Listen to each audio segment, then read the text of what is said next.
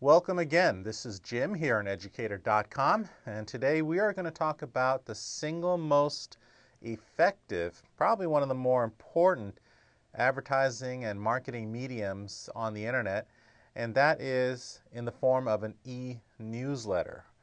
And in this lesson overview, we will talk about the purpose of e-newsletter, the protocol. In fact, we're going to be sending out an actual e-newsletter in this lesson. We're going to talk about how to create one and the different online tools and websites that help you create successful online e-letters and newsletters and surveys, things of that nature. Some of them you may already know, like constant contact, eye contact.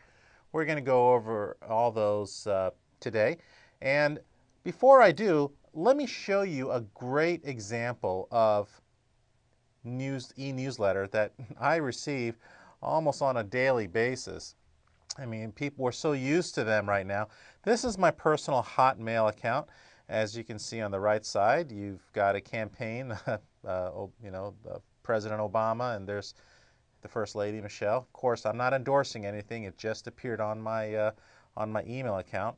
So I'm going to click on this first link right here, and there you see is an example of an e-newsletter. Okay, and let's study this a little bit. Okay, it's got a nice little ad banner on the top, and I'm going to increase the size so you can clearly see what they're doing here. This is a newsletter from a website called BeliefNet.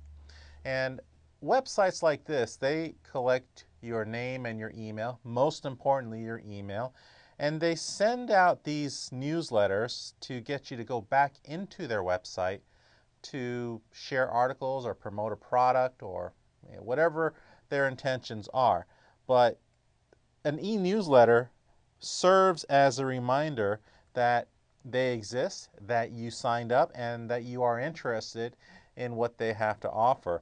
And so as you can see with this particular website, they more or less promote their articles.